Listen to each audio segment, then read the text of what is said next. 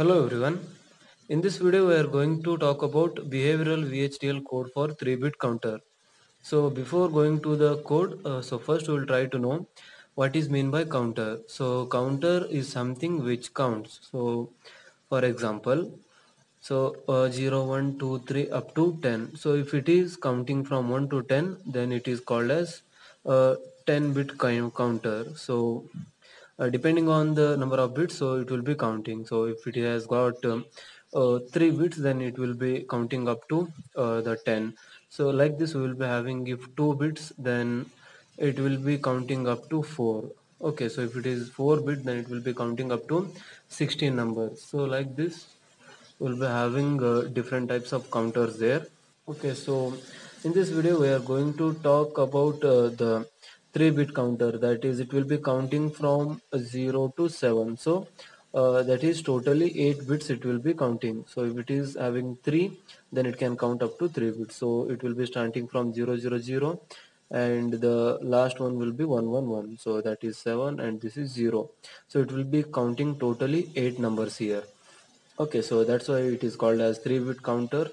So how I can write the behavioral VHDL code for this one using case statement. So whenever you are using case statements, then it becomes very easy for us to write the code. So note that if you want to write in terms of case statement, then you should know the truth table. So I assume that you know the truth table for this one. So if you know, it is well and good, and if you don't know, then you can check the playlist, guys. So I have made a whole series of videos on behavioral VHDL and Verilog coding. So if you see these videos, then I'm sure that it is 100% worth of seeing those, because they are 100% working codes which I have executed and I have written them down and I'm explaining here now. Okay, so all right. First, I will do what I will do. I will define the entity. That is, the name of the entity is user defined here. So entity 3-bit counter here. So this is user defined name which you can give anything. So I have given as 3-bit counter, and this is standard format. Entity I have to write and is I have to write. So in between them I have to write the 3-bit counter or anything else you can want. So I will define the input and output ports here. So port clock, that is in standard logic. Then reset, it is also input and it is also in the standard logic. Similarly, Q is input output, because its value will be changing. So the output at this moment will be acting as the input. So the present input will be acting as the output, so input for the second state. So that's why I have to take in out, that is, it is acting as input as well as the output here. So that is 2 down to 0 means it is totally 3 bits here: q of 2, q of 1 and q of 0. So that is q of 2, q of 1 and q of 0. So 1, 2 and these are 3 bits. Okay, so now we understood how to define the port. So end 3-bit counter here. So I have to end this entity. Then this is standard architecture behavioral of. So make sure that you are using the same name here, that is 3-bit counter and 3-bit counter. So you defined the entity here and now you are calling the entity.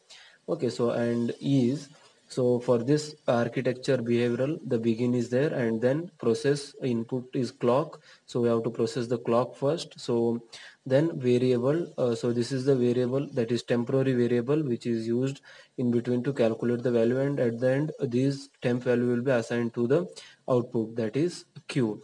So it is also in the standard logic vector 2 down to 0. That means it should be the same length as that of the q. All right, so for this process we will be having a begin. So it will indicate the begin of this process.